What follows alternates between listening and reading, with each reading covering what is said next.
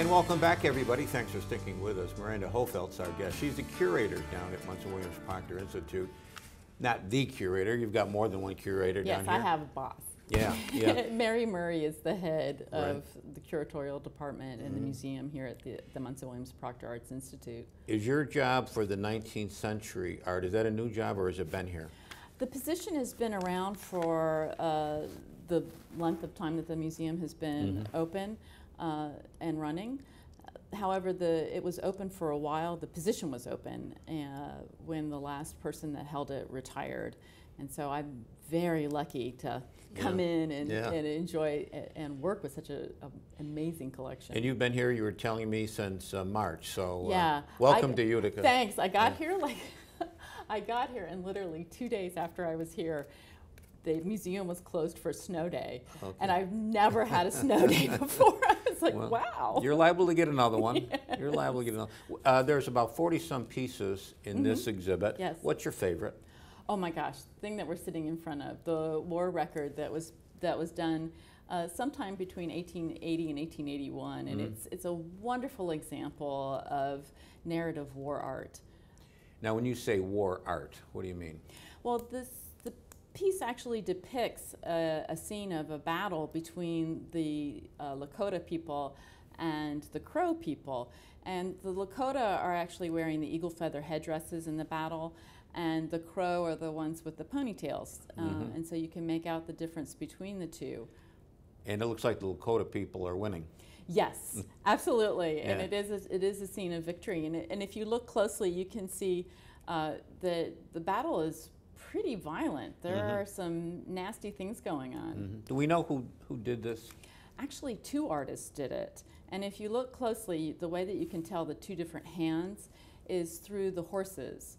One of the artists has a kind of thick-necked, small-headed horse, and the other artist kind of handles the horse in terms of it's much narrower and thinner and sinewy, I guess you could say. What's the material that's painted on? Well, it's really interesting, and this is the way in which we can see the impact of white settlement on Native American art.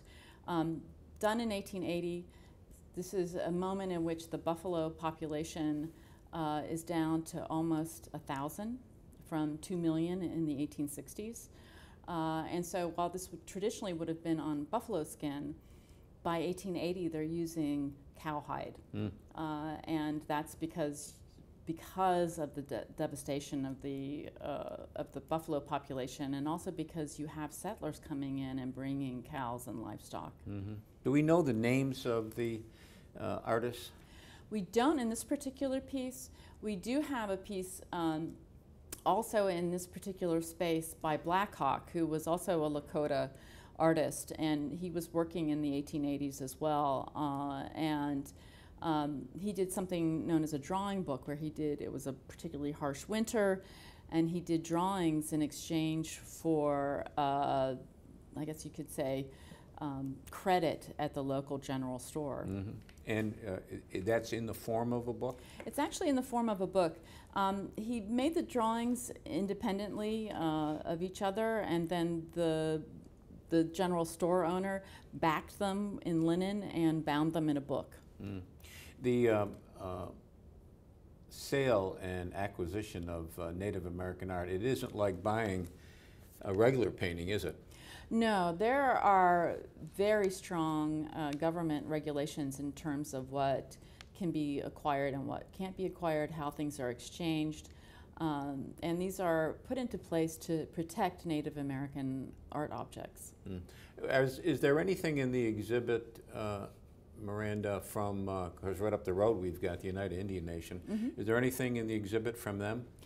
We have examples, and this is one of the nice things about being so close to the Fenimore and being good partners with them, is that they, although we're selecting the creme de la creme, we also wanted to include in that creme de la creme the best of Seneca and Oneida work. And so we do have a couple of examples in the show by a Seneca artist and also by an Oneida artist. Now, you made reference to the headdress.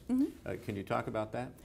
The eagle feather headdress, and again, when we were talking about this issue of what can and cannot be included. Obviously, eagle feathers, eagles are protected, and so Native Americans can make art from eagle feathers, but the exchange of it and the sale of it becomes a major issue. In this particular instance, the headdress was made around 1900. Again, it's Lakota, so it's the Plains people. And if you look, the reason that we have it placed so closely to the war record is that the people in the war record, the Lakota people, are wearing the eagle feather headdress. It's a sign of your status. It's a sign, the longer the tail feathers are on the headdress, the more important you are in society, so it has a kind of hierarchical element to it. It can only be worn by warriors. Now, the drawing that you see, the war record, actually they're wearing the eagle feather headdresses in battle. That actually would not have happened. They were used mainly for ceremonial purposes. The item off to your left, what is that? That's a split horn headdress, and again, that would have been used in specific ceremonies. And if you come into the exhibition, I was just mentioning Black Hawk's drawings. There are actually drawings that show men, warriors, male warriors, wearing the split horn headdress in these different ceremonies. So what we've tried to do is to show these works of art and the ways in which they play off of each other and have conversations with one another within the gallery space. Is any of this online? Yes, and in fact you can go to the Fenimore Art Museum and they will have examples of different pieces.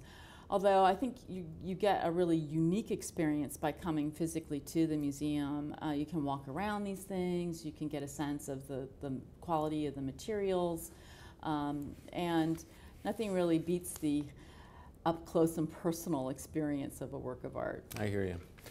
Miranda Hofelt's our guest. We're talking about the new exhibit at Munson Williams Proctor Institute. It's going to be on until December 30th. There is no charge. Short break, right back.